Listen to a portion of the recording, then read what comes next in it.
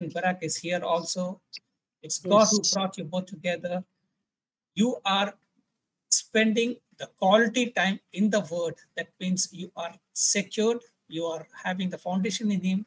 The God who has blessed, the God, yes, now I know there are little difficulties that you're going through in your life, financially, the job and everything, but I bless you, bless you, bless you.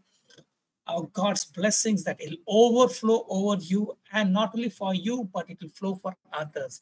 I pray that this year 2023, you will see that blessings, both physically, mentally, spiritually, and God, you will multiply in many areas in your life that you will glorify God.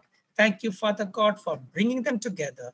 Thank you for binding them. Thank you for leading them. Thank you, Father God. Though they are young, oh God, actually spiritually, oh God, they are spiritual parents for so many people in this group, oh God.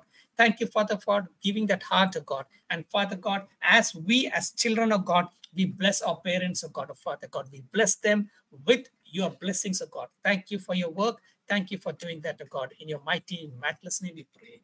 Amen. Amen. Amen. Amen. Amen. God bless you. Praise Lord, Pastor garu.